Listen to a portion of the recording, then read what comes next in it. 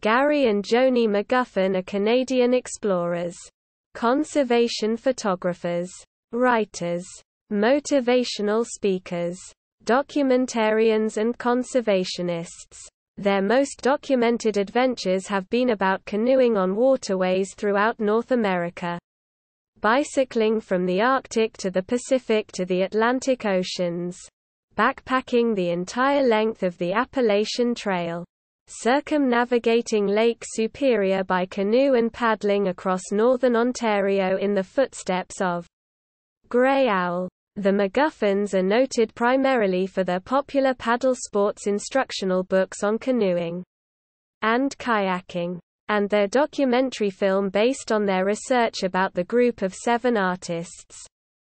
Between adventures, the McGuffins are ambassadors of the wilderness, touring the world through speaking events, photo exhibitions, book tours, eco-tourism development, and educational seminars on conservation. In 2000, the Ontario government officially appointed Gary and Joanie as champions of the coast under the Great Lakes Heritage Coast Program. In 2003, they were the recipients of the Premier's Award and the Queen's Golden Jubilee Medal for Wilderness Preservation and Environmental Education achievements for their province and their country.